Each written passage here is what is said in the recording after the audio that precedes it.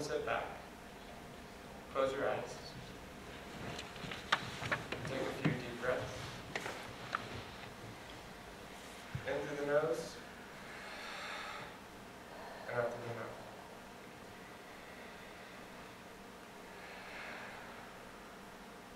Focus the breath in the lower part of the abdomen.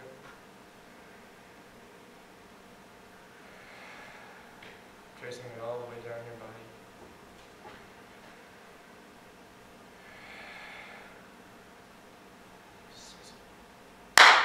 Take one more.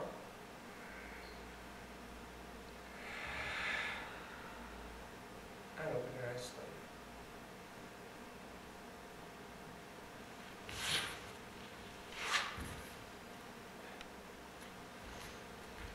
Thank you. That's how I open all of my karate classes. And I'll explain why in just a minute.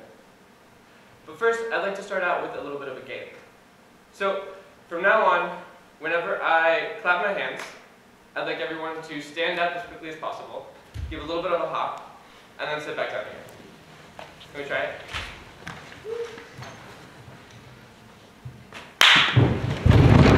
And then sit back down. These seats are going to be difficult, I can tell. Now that that's covered, good morning and welcome. My name is Scott Dare, and I'm here to present the first findings for my research for my dissertation entitled From Dojo to Theater, Karate as Training for Actor Presence. I'm going to start today with a little bit of a background, both on this project and on my training, and give a little bit of perspective to the study.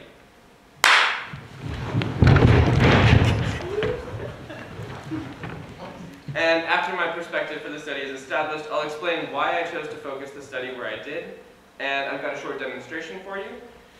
And then I'll get into the main portion of the talk where I'll examine terms and key concepts from both of the fields and how they relate. And then I'll wrap up by drawing some pending conclusions and pointing out what's next for the study. I'll do my best to translate some of the Japanese terms as I go, but if I forget one, feel free to throw a hand up or shoo at me. I'd rather us all be on the same page than me rambling on with you wondering what a ki or a dojo is. So, my interests and aims for this project. In this research, I'm aiming to explore the applications and the benefits that training in karate can have on an actor in training. In my experience, applying karate training to performer training has been beneficial in many ways. And my goal is to examine the overlapping concepts of the two arts. And I want to use concepts and exercises from karate to develop useful tools for performers that they can use across a range of dramaturgies. I'll get into what those ideas and concepts from karate are in a minute. But first, why the clapping? Can anyone explain what happens to your focus or your body when I clapped? I'm seeing this gesture, a little bit of tension. Right, so when you're in a relaxed state and you're open to your surroundings, the average person can see about 190 degrees around them. And obviously you can hear in a full 360 degree scope. But when you get tense or when you foster tension, that 190 degrees shrinks down to about 3 degrees. Now, this exercise was initially shown to me by my sensei Kubiak, and sensei in Japanese is the term for teacher, or you could essentially say Mr. Kubiak as well. And it illustrated to me some life-saving advice, that keeping your body both alert and relaxed simultaneously opens your perception, while at the same time preparing you to respond to unexpected attacks. But stressing out and fostering tension in your body leaves you vulnerable to those attacks. And then my sensei said something really surprising, that most people get attacked every day. And I thought, not so much. But I went home and I thought a little bit more and I realized that he was right. I remembered back to my last dress rehearsal. It was our second run for the evening. We were in the middle of Act 2 and the director calls out, "Hold!" And immediately the costume designer is on me like a panther trying to pin my costume with a safety pin. The director told us to go back 2 pages in the script but didn't mention what line in the script that was, leaving the actors to rewind the script, our emotional trajectory all in our heads. We're trying to rewind our blocking while scenery and lighting is changing around us, and we're trying to process all of this while remaining calm and retaining our quality of performance. We were literally under perceptual attack. This lesson has remained part of my daily philosophy ever since. And whenever I go into a stressful rehearsal or a work environment, I always try to cultivate this sense of mind. This is just one of the ways that karate has influenced my philosophy and my lifestyle, let alone my understanding of performance concepts. To situate myself in the field, I should tell you that I've been studying karate now for about 17 years. I started when I was 8 years old. My dojo initially started by teaching the Shoan-ryu style of karate, and several years later switched to Shotokan. I mention this only because the two styles emphasize very different elements to karate technique. For instance, in Shoan-ryu, you have the kata pinan gandan with this move, which is very fluid and sort of embellished. And then you have the equivalent in Shotokan, which is Heian Godan, which has this move, which is very different, but is supposed to represent the same thing. I identify myself as a Shotokan practitioner. Of course, I should say that my experience is that of an American in American institutions of both karate and actor training. I can't speak for a Japanese student of karate. I can't speak for all systems of actor training. It wasn't until about 10 years after I started training that I started to see the connections and the ways in which my consistent martial art practice had prepared me for dramatic practice. Training in both acting and karate offered me different perspectives and terminology for the physical phenomena that surround breath, posture, focus, and energy, among other things, which helped me to develop and understand both of the practices simultaneously. So why am I focusing on training? Well, for purposes of both time constraint and word count, I'm focusing on research on actors in training. I believe that studying martial arts would benefit artists at any stage in their career and anyone in general. But my own experience was training in both of these skills simultaneously, so I wanted to explore the implications of my journey on others. I also focus on training because karate influenced the way that I learned and influenced the way that I viewed my actor training. Karate gave me a routine method of practice, which gave me intimate knowledge of the mechanics of my body and how it felt to move in a variety of ways. And this greatly improved my comfort and my control of physical expression, which I could then apply to any dramaturgy or aesthetic that I wanted. Campbell Edinburgh argues in his thesis that there is a growing need to assess training processes by the way that they facilitate the actor's self-development and learning, as opposed to the way that they allow actors to embody an aesthetic vision, like naturalistic acting or period acting. It's arguable that we should train actors to embody a specific aesthetic at all. Philip Zerilli outlines that what the actor or performer does on stage ranges from playing a psychologically realist character to the sequential playing of multiple roles to the enactment of tasks without any character at all. There's a new expectation to perform across a wide variety of dramaturgies and alternative post-dramatic aesthetics. This coursework that we've encountered in this program is a prime example. We've covered dramaturgies from Forced Entertainment, Goat Island, Jonathan Burroughs, along with those of Beckett, Ionesco, DV8, Yasmin Vardaman, or Jenny Kemp, to name just a few familiar ones. Contemporary actor training needs to readjust its focus, placing an emphasis on developing a student's self-knowledge and their ability to explore. And this will cultivate an understanding of personal identity, as well as the ability to distinguish how to embody an aesthetic vision instead of using prescribed methods that we're unable to deviate from once we leave university. Martial arts gave me self-confidence, discipline, and a detailed understanding of my body-mind, if I'm borrowing Philip Zerilli's terminology. Now, Zerilli uses this term body-mind to describe the embodied understanding of one's experience in their environment. He says that one begins to discover a state of calm and repose, as well as a heightened sense of awareness of the body in action, much like the state of relaxed focus that the clapping exercise from the beginning of the lecture seeks to highlight. So I wanted to see if these elements could be developed in actors that had no karate training. So I held some workshops and I experimented with exercises that applied these concepts of heightened energy and focus to some scene work. I have some volunteers here, hopefully. to demonstrate a brief example of what I did, and then I'll discuss some of the findings afterwards. So this is Hannah and Daisy, everybody. Thank you so much for being here. And we can step into the stance. So we're keeping the weight 50-50 and that back foot sort of going 30 to 45 degrees off. And just sort of start pushing the power through the back leg. And good. Focusing on that hata, the center, the point beneath the navel, and those hip rotations. Just keep it nice and relaxed at the moment. Don't forget to breathe. And then start locking into that square position. So as the back leg straightens, the hips lock square, the shoulders become square with it, the body starts moving as one. Start sinking that with an exhale. And put your hands on your hips.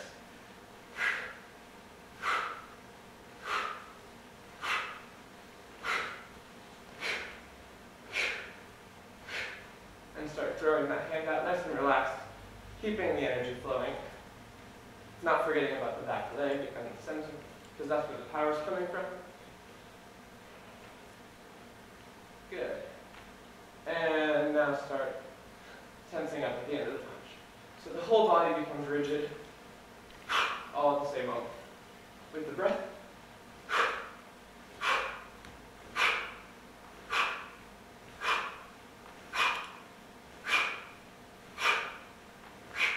Good. And set your hands on your hips. And we'll go ahead and we'll give a few with full-on ki. Ready? Hitch. Knee. Son. Chi. Go. Root. Sit. Hutch. Ku. Ju. Excellent. And we turn and face each other, but keep a little bit of distance. And hand over when you're ready. Keeping the breath at the end of the line. Why would he? Oh my God, is he? I know, right? You are not. Oh my God! He's a really nice guy, Beck. You'll like him. He's a musician. That's terrific. No, not like you think. He gets work. He's a working musician. So is that why you're here? To tell me you're pregnant? Pretty much. How long have you known? A few weeks. And you're telling me now? Well, Jesus, Beck. What? Did you not want me to know? No. Why not? What do you think? Why do you think? Got everything so fucked up. Does Mum know? Yeah. So you told Mum before you told me? I had to. Oh my God! Stop saying that. Well, what are you going to do? Well, I'm going to keep it if that's what you mean. Good. And then take a half step forward so you're a little bit closer, able to make contact. Go ahead and check your distance with your punch so you can. Excellent. And establish the rhythm, so Hannah, you'll throw first. Nice and slow, keeping the focus on the lower part of the body. Don't forget the back leg and the breath.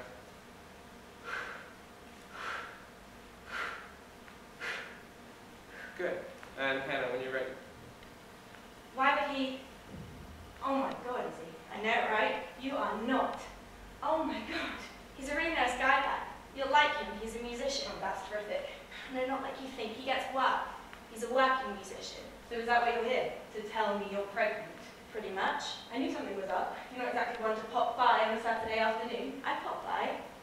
How long have you known? A few weeks. And you're telling me now? Well, Jesus, Beck. What? Did you not want me to know? No. Why not? Why do you think? Got everything so fucked up. Does Mum know? Yeah. So you told Mum before you told me? I had to. Oh my God. Stop saying that. Well, what are you going to do? I'm going to keep it if that's what you mean. Excellent.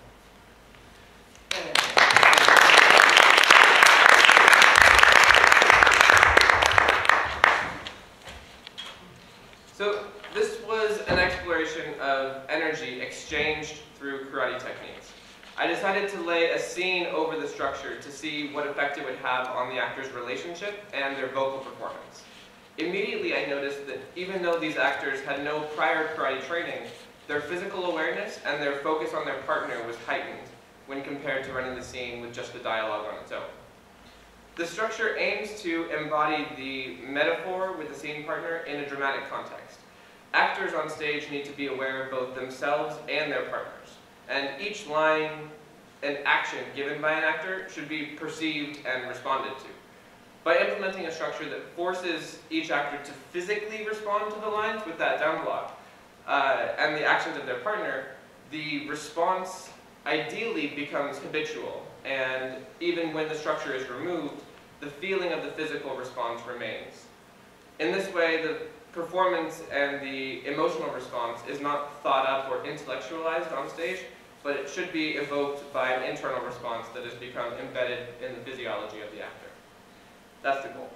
I stress the importance of the center, or the hara or dantian in Japanese, which is this place sort of 2 inches below the navel, and it's the source of all the breath and the key energy, which I'll get into in just a minute.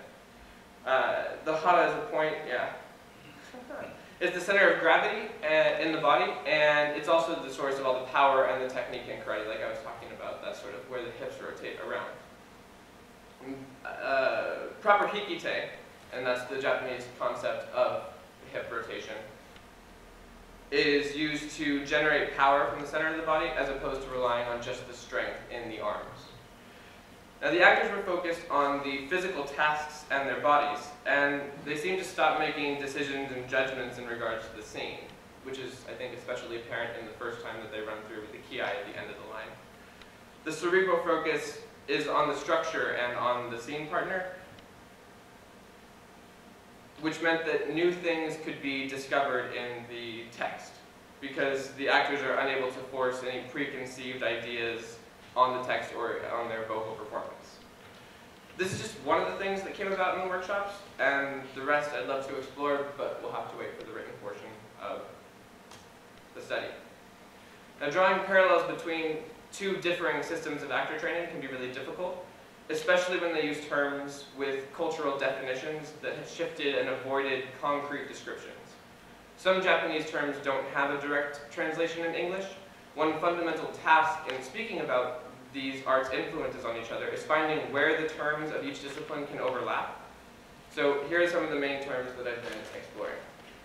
Kime and focus, energy, ki or chi energy, chi is the Chinese term, and presence. So kime literally translates to the act of deciding, but in my karate training, kime referred to the moment of aggressive tension in the body that amplifies the power and the efficiency in a technique. It's the deciding or the committing to the execution. Now the question is, how does that improve karate technique? Well, the laws of physics say that energy transfers more quickly and more efficiently between solid objects. However, it's easier to generate more energy when the muscles are relaxed, because we're able to move faster and generate more momentum.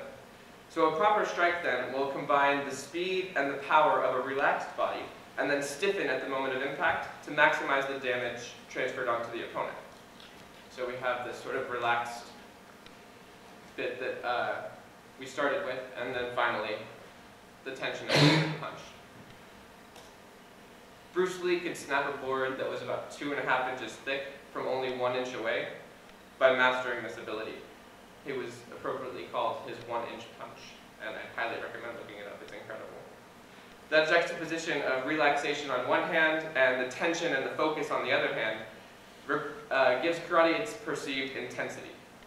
Training to control that level of tension in your body on that level of detail develops an acute awareness of stage tension. For instance, I know that my hips are really tense right now, and that can restrict movement and make me look stiff on stage.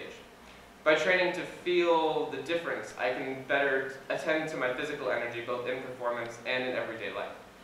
Which brings me on to energy. Now, energy is a term that's used to describe a lot of things in performance, but as a term, it's too vague, it's too ambiguous. The task for the actor is to be able to discern how their director or their teacher is using the term so that they can better adjust and improve their performance. For example, if I'm rigid in my understanding of the term, and my actor gives me a note about my energy on stage, I may misinterpret their conclusion, their corrections, and adjust my performance incorrectly. The most useful description and the most encompassing definition of a good stage energy was given to me by my professor, Jim Kirkwood. He used the term positive energy and assigned it 5 attributes. It had to be relaxed, economic, sustained, aggressive, and purposeful. And what I like about this is that it gives the actor and the director concrete elements to critique and adjust in performance. For instance, if I'm going to pick up this water, I may have an aggressive, sustained energy, but maybe I'm really tense, so I need to relax a little bit. Or maybe I'm picking it up, but I'm really embellishing the performance, so I'm picking up the water, and really I just need to be more economic with my movements and just pick it up. So in this way, we can identify specific attributes and physical qualities in a performance, and then adjust them until they reach the appropriate level for any given aesthetic or dramaturgy.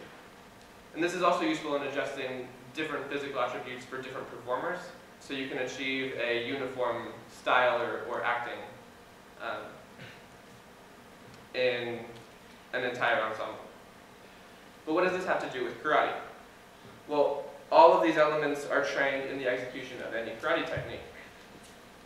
Every technique needs to be relaxed, economic, sustained, aggressive, and purposeful.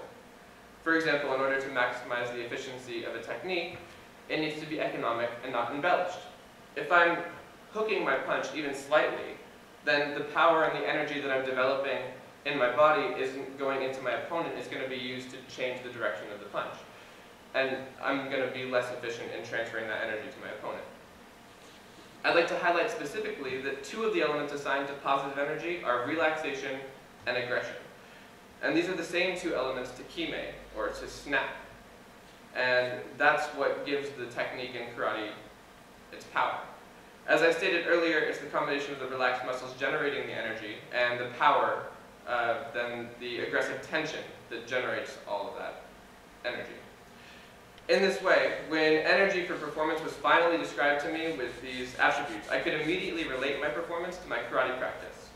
As Eugenio Barba states in the Dictionary of Theater Anthropology, in Bali, energy is defined by the term vayu, or wind. In Japan, the term used is kiai, spirit or breath. But what are the actual means used to raise the wind which animates the performer's actions? It has to do with the mastery of a well-articulated differentiation between soft and strong tensions. Once again, we see a reference to this juxtaposition of relaxation, or soft energy, and kime, or hard energy. I find similar parallels between the Asian martial disciplines and the Western concepts of stage energy. It's no coincidence that these terms for breath and energy in the martial arts can also describe a quality of performance. It's important to note as well that this quality is not only visible in the movements of these arts, but it can be present in stillness as well. Barba comically quotes Stanislavski berating a student for failing to stand in rhythm, and explains the appropriate rhythm for stillness as a state of awareness and readiness for action. Once again, not far from the state of awareness that the clapping exercise seeks to highlight. Now, ki, or the Chinese qi, is an elusive term to discuss. It's imbued with a really heavy sense of mysticism in the Western world, and as soon as I mention it, it immediately conjures up images of the old man on the hill moving very slowly through the mist. But the word itself has many meanings in the Japanese language, and it has no direct translation into English. It can mean the color yellow, a receptacle or a vessel, a tree, a gas or a fragrance, among other things. The most pertinent translation, which I've mentioned before, that I think is most often borrowed in the West, is spirit. We borrow the term partly because there's no direct translation, and partly as a fetishizing of the Eastern spirituality. Many Asian martial arts utilize and teach principles of ki, but they may call it something different. We have pranavayu from yoga, chi in Tai Chi Chuan, or ki to karate and aikido. Although similar in principle, each art understands this energy in slightly different ways. Moreover, different teachers from the same discipline may discuss or teach concepts of energy or ki, or some of them don't mention it at all. So this has led to a debate, confusion, and a widened ambiguity in the term. One thing that the arts do seem to agree on is that the energy, this life force, or this pool of spirit, starts with the breath. In each of the arts mentioned before, Tai Chi, Karate, Yoga, Aikido, lessons often begin with the breathing exercise, much like the one that I opened the lecture with. Breath is used to relax the body, synchronize it with the mind, and heighten the body's awareness. It's used to generate power, intimidate opponents, and push our bodies to their absolute limits. On the other hand, breath seems to be a greatly underdeveloped concept in the West. Very few arts, sports, or practices place an emphasis on the breath to the same extent that the martial arts do. In fact, in karate, the ki, which is different from the ki that Barbara mentions as the energy for no theater, it's the first thing that's taught to new students. It's a kind of yell, or the execution of the breathing that I demonstrated with Hannah and Daisy earlier. The ki is used to tighten the muscles of the body, it protects the vital organs, and it channels and focuses the energy through the body. And this focus of understanding of breath is, I think, fundamental to the development of actor presence. Jane Goodall makes the argument that there is a curious Orientalist tendency that has crept into the discussion of stage presence, as if it were necessary to go to Bali or India, Malaysia or Japan in order to connect with the larger energies of theater. This is reflected in many actor training systems, starting with the influence of yoga on Stanislavski's system, or something more modern like Philip Zarelli's teaching of yoga and Kalaripayattu, which is a southwestern Indian martial art, in his psychophysical actor training. But I disagree that this is for motivations of exoticism or spiritual heritage. I believe that it may be because that all of these arts cultivate an awareness of breath and a heightened physical awareness. As Joseph Chaikin wrote in The Presence of the Actor, the first step in preparation is for the actor to find in himself one clear place. Let's say the place from where the breath is drawn. Not the breath, but from where the inhalation starts. An actor who is fully emotionally prepared is filling the cleared space, and all this functions against discovery. This is very reminiscent of the Zen practice of clearing the mind through focusing on the breath that's centered in the hara, or that point 2 inches below the navel. There is a large body of discourse surrounding the idea of stage presence, and it is often debated to resist definition and elude description. It is a named element of experience that is perceived and named, but not entirely understood. It's analyzed in terms of energy, countertensions, juxtapositions, something scientific and uncanny, relaxation, physical alignment, and virtuosity. But these are all things that are able to be concretely analyzed and developed in the human body through a physical training, and they all start with awareness. Using karate as a launch pad, we can train our energy and our tension by training our psychophysical awareness, and all of that begins with the breath. I'm eager to look more into this process in the written portion of this project. So to wrap up, I want to emphasize that these are all preliminary findings, and there's still plenty of work to do. But through a consistent and routine practice, I do believe that karate can develop in the actor the following: a tuned and strengthened unified instrument or body, a heightened psychophysical awareness and perception, and an understanding of embodied control or power, that ki energy and presence, that can be modulated and used and controlled in performance. All of these are useful in a range of theatrical practices, as well as in everyday life. And I'll finish with one quote from Joseph Chaikin. I think that each step of acting requires an actor to return to a conscious awareness of what he is doing. There are zones in us which know more than we think they do. The secret is knowing how to listen to them.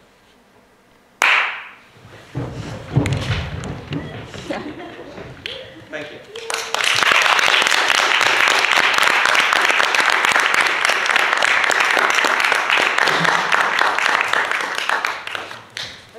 If you'd like to stay there for a minute. We've got a few minutes. If you'd like to respond with a comment, reaction, or you've got a question for Scott, that would be really great. He's happy to respond.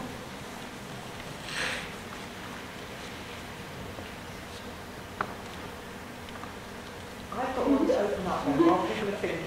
Yeah, go on. Obviously, when you're presenting something like this, you're going to present the positives. But I'm curious about the workshops that you ran. Did you encounter real difficulties with bringing these very different modes of working together? Or were there some perhaps negative responses? How did it work? I think that the biggest difficulty is trying to stop the habits of actors. I think they fall into certain patterns, or they read a certain line like, oh my God, and I feel like that has a very specific habitual reading, and so how do you break away from that, and how do you break an actor out of what they think is the proper reading, and just sort of let the lines and the dialogue flow for themselves. So I think that's sort of where the inspiration came for that first run through, where following the emphasis of the ki on the technique, if you put the ki at the end of the line, I think it follows the energy all the way through, so you avoid that issue of dropping lines at the end or energies, or you get people that sort of are present on stage, but only when they're speaking. And it's kind of, I'm listening. Now I'm acting, you know, and so you see that kind of habit, I think, develop sometimes. And by keeping the energy following all the way through the line and keeping the body engagement through that habit, or through the entire scene, then you can break that habit of sort of following energies or disengagement. So, but yeah, that was sort of my main struggle, is trying to break what they think is the proper way and just sort of letting it happen. There's a kind of tension again in what you were just saying there, just to kind of continue on from Libby's point, which is that obviously you've been training this since you were 8 years old. The students you were working with, I don't know, did it for how many weeks? 2. Yeah. So what is it that you're doing as a teacher in terms of your expectations? Because you say you're couching this in terms of the possibilities, which I'm not trying to denigrate in any way. But I'm just actually wondering, in practice, when you're actually on the ground and you're working with people in a very limited amount of time, Right. what is actually their understanding of what's going on, and how can you gauge that? Well, I mean, obviously, the longer you practice, the more comfortable the movements become, and that's certainly what I've found as you train longer and longer. This sort of hip rotation doesn't become as foreign. So I suppose there is definitely an elementary understanding, and you risk sort of them brushing over some of the deeper concepts. But I think it's difficult to pinpoint that feeling or that perception in other people. I think really it has to come from an internal experience. It's something that's witnessed and lived, as opposed to simply observed. Like I said, it's sort of developing that internal awareness of the tension in your body, of being able to use that energy that you discover. And I think that discovery can only come with extra practice. So it is difficult to pinpoint how the training has affected their physicality, but in the context of the specific scene, they didn't know the scene, they didn't know the play before I gave them the script. And I mean, they memorized the script over the weekend, but before that, there was sort of there seems to be an immediate tension and relationship that's developed through even just the physical engagement.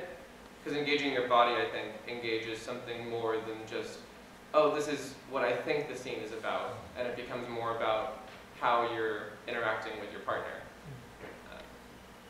I don't know if that... Yeah, thank you. Okay. I was wondering if the physical exercises were related somehow to the action of the scene. Like if you chose the exercises to have kind of intention or something or internal logic that is similar to the scene, or if it's in a way a metaphor, or if there's another logic to this. I think, yeah, in a way, this is definitely a happy accident, but in some of the other scenes that I ran, I think a heightened energy is applicable, whether it's a love scene or an argument or a scene that's enacting, you know, gestures without any characters, as Philip really says. But yeah, I did implement it on a love scene, actually. Or it was a monologue that I worked with, and the characters just sort of saying, oh, love is awful because once you fall in love, you're totally helpless and you're out of control. And it's sort of this really emotional release that's happening throughout the entire piece. And when I put that over an exercise like this, I wish I had the video prepared. Unfortunately, I don't. But I think it is applicable to a range of possibilities. In line with that, I wonder, for me, certainly the extract we saw seemed very heightened, I think, in terms of how it was as a mode of performance. I wonder in performance itself whether some of that would be stripped back and kind of you take the energy of the action and kind of rediscover the internal logic of the scene, or whether you would, as a director, keep that very heightened style. I don't know.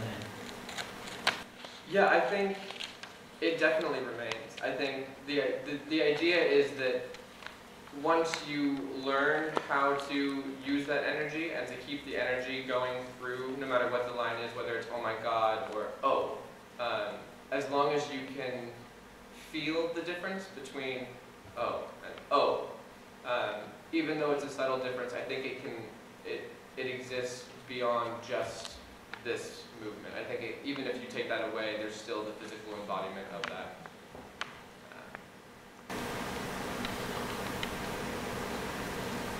Very slightly, I don't know if it's a question, it's about the sort of antagonistic ground of this particular martial arts, and it's about fighting actually, as a ground for relationality in broader terms.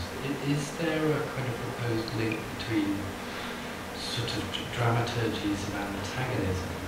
You talked a lot about fighting and impacting on opponent and aggression and those kinds of things, and yet there seemed to be a folding towards a more circulating idea about relationality, which sort of might be, in my very limited understanding, closer to say a Tai Chi or an Aikido or a Judo kind of model of flows of energy, rather than this kind of slightly formally antagonistic. So I get that must be something about the relationship between that antagonism and ideas about dramaturgy, and also about the move towards circulating relationality as opposed to collision. Yeah, I think definitely. Karate is by far the only martial art and the only applicable martial art. I think I've trained mostly in karate, so I am experienced in some of the other arts, but definitely this is where my experience lies. But I think karate also has an element of that. We sort of, as you progress through the ranks, you start to stop sort of the elementary habits of sparring when you're sort of engaged and it's all about the drive, and instead you sort of learn to sit back and just look into the eyes of your opponent and read what they're going to do, and it's almost a meditative state where you do try and sense what they're going to do before they do it. So that relationality does exist, it's just in a very different way. The philosophy is slightly different. It's not about sort of absorbing their energy the way it is in Aikido or Judo. I can't really speak for Tai Chi, but yeah, definitely. And that's sort of my one regret with the study, is that I sort of had to pick a martial art as opposed to sort of saying martial practice in general, because I wish I could sort of encompass all of those philosophies, but it's too vast. That's a great way to finish, because you can study those after you finish it. Exactly. So we'll carry on. But thank you very, very much. Thank you. So